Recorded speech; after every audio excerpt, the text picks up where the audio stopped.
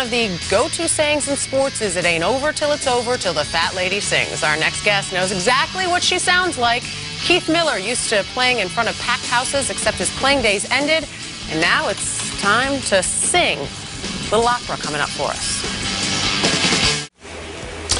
Our next guest, Keith Miller, he is used to playing in front of packed houses. In the 90s, he used to play fullback for the University of Colorado, but rather than continue pursuing a pro career, he traded in his pads for costumes and stage makeup, and he now performs with the Metropolitan Opera. We welcome in football player turned opera singer, Keith Miller now. So, Keith, you credit seeing Phantom of the Opera back in your college days as your inspiration to try out opera. What was it about that opera that made you say, I would love to do that?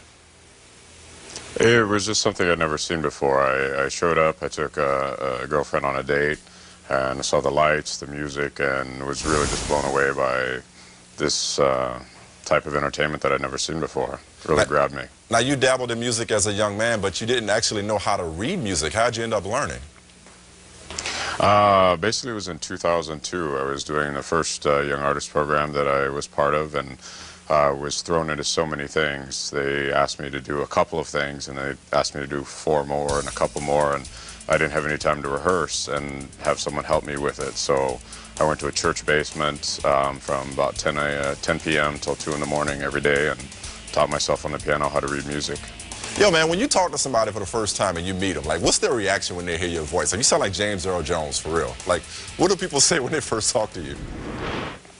No, I get that sometimes. It's funny because I'm really kind of a quiet guy, so I don't usually speak very much. But yeah, I get a couple comments every once in a while. All right, good stuff. You played football in college. You worked out with NFL teams, played professionally in Europe.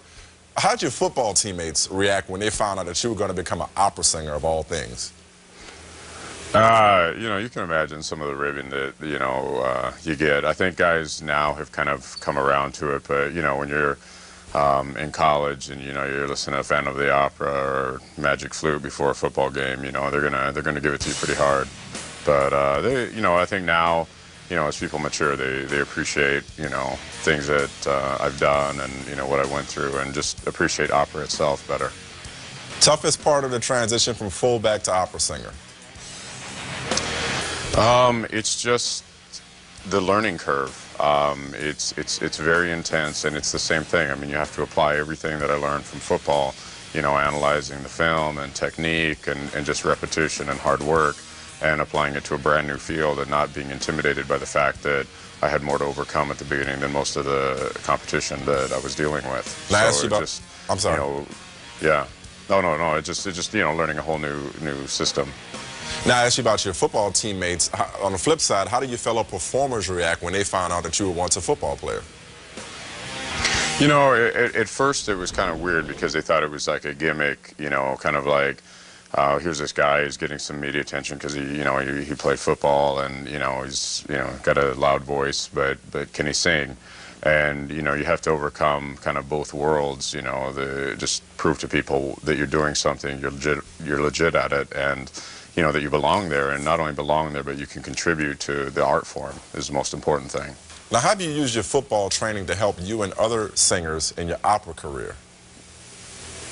It's a lot based on discipline and hard work, and at the same time being able to, when you first go into something, you work really, really hard, trying to do 1,000 things at once until you acquire enough technique and tools to be able to pull yourself back and become more efficient. And, with football, it really helps you to, if you get past a certain point, you can analyze what you're doing, how you're doing it, why you're doing it, and then you apply that to singing. How am I looking at the score? What is the composer trying to say to me through these pages, and how can I relate that through any vocal technique that I have or anything that I need to say as an artist? So it's very similar, even though they seem worlds apart. All right, what's more exhilarating, landing a crushing block and helping your running back rip off a long run, or ripping off a killer aria in opera? They're about the same, and that's why Phantom was such a big draw to me, because it was right after the '94 Michigan game. And I was sitting in the audience, and I said, I'm feeling the same rush that I felt when we won that Hail Mary game.